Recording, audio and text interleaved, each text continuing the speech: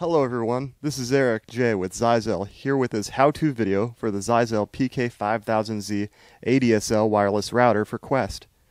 In this video, we'll cover how to set up port forwarding for your hosted applications. You can use similar steps if you need to configure a ZyXEL Q100 VDSL router for Qwest. Certain programs or network devices require forwarded ports on your gateway router to allow things like remote access or remote sessions. This might include things such as remote desktop, certain computer games, file sharing programs, and other applications. To begin, make sure you have a computer connected to your PK5000Z and type the address 192.168.0.1 into your computer's web browser. When the PK5000Z's home menu appears, click on the red Advanced Setup icon. On the left margin menu, in the Security section near the bottom, click on Port Forwarding. Start by entering the start port and end port for your program. Some programs require a range of ports to be open, while others don't.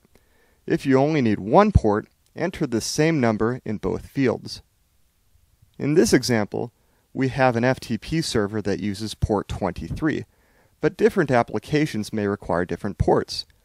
Refer to the documentation from your application or consult your application's vendor for more information. Next, in the Protocol drop-down menu, select either TCP or UDP or GRE. Again, if you're not sure which one your application requires, refer to the documentation from your application or consult your application's vendor.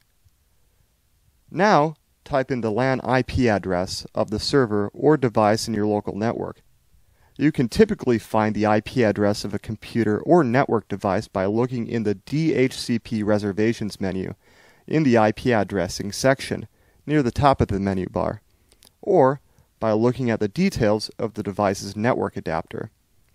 In this example, our server is at IP address 192.168.0.2.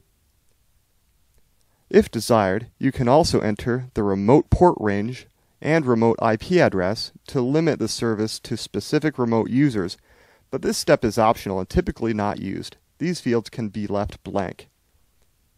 When finished, click Apply. The PK5000Z will save your settings, and the new port forwarding rule will appear at the bottom of the menu. If you no longer need a port forwarding rule, you can use the Remove button to delete the rule, and then click Apply to save your changes. There, now your PK5000Z should be set up to allow your desired traffic from the internet to be forwarded to your server.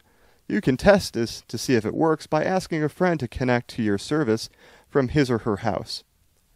For more information and how-to videos, head on over to www.youtube.com/ZyXEL USA.